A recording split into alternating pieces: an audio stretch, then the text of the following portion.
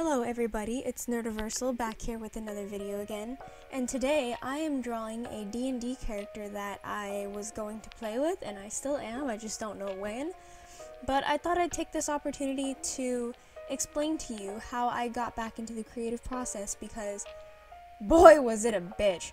So basically the point I'm going to try and make here today is that you should just be able to draw whatever the hell you want to draw. Because before this, I was drawing really simplistic character designs, nothing was coming out right, I wasn't really happy with my creative process or anything, so let me give you some tips. Here's a good ass tip that I'll give you. Draw whatever the fuck you want.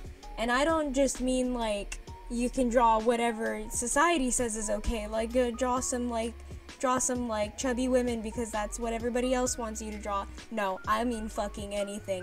I mean, you want to draw a man with an alien head and a dragon tail, you fucking go for it. You fucking go for it. You just fucking draw it.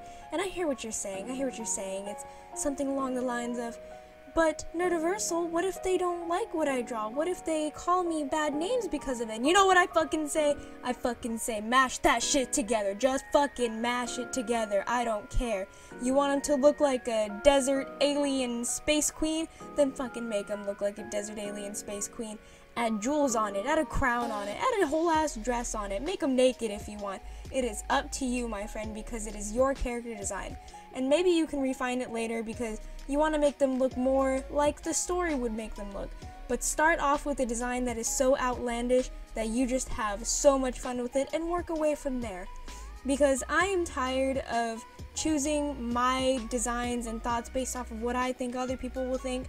If you just fucking draw how you want to draw and you put the designs you want to do, because think about it, think of how much more creative you were when you were in your emo phase and you gave everybody fishnets, because little you liked fishnets.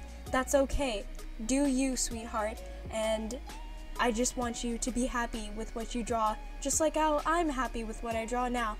Just stop caring about other people's opinions, and it is life-changing in more ways than just art. But just do it, sweetheart. Just fucking do it.